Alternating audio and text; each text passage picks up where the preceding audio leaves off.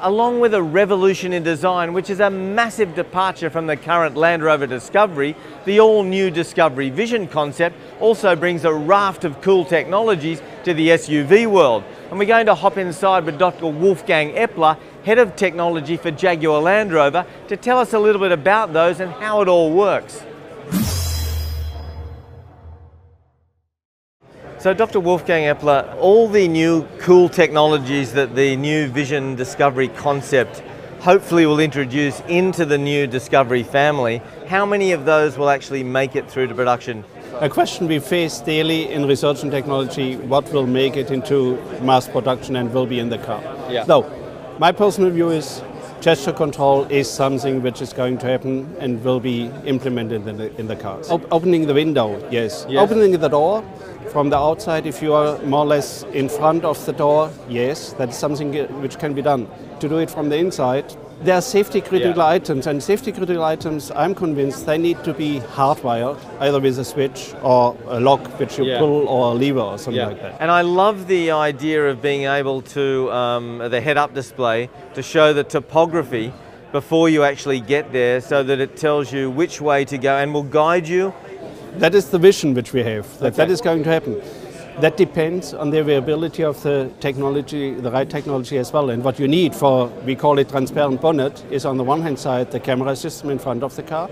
Secondly, you need the projection system, the laser head-up display.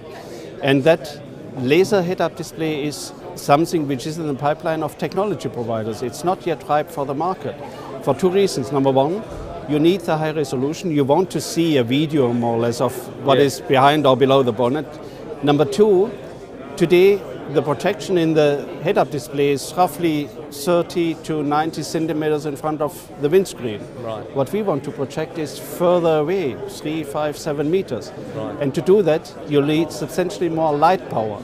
And that is laser head-up display, which is in development, but it's not yet ready and ripe. What about the ability to predict the depth of water ahead of the vehicle?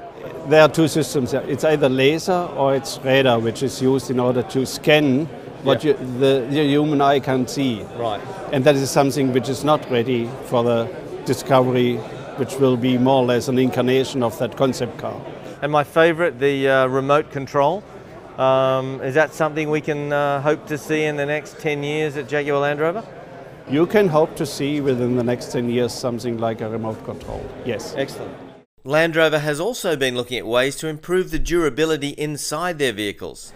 Amy Frascella is Colour Materials Creative Specialist at Land Rover in the UK, and she designed these seats that are both waterproof and oil-proof. The leather that you see on the seats is from Glitzo, which is a supplier to high-end yachts and other kind of luxury. Yes. So essentially, if one gets water or even oil on the seats, it beads up, and the leather resists it. The leather is so robust, in fact, you can take it off, put it in the washing machine, wash it, and then put it back. What is the process to do that? Well, it's a coating process that is obviously proprietary to Glitzo. You could actually pour water on them and you would see it. Do you think it's something we could expect to see on the next Discovery vehicle, production vehicle? Well, they're definitely conceptual ideas we're looking at for the family. So excellent. Thank you so much. Okay, thank you. Thank you.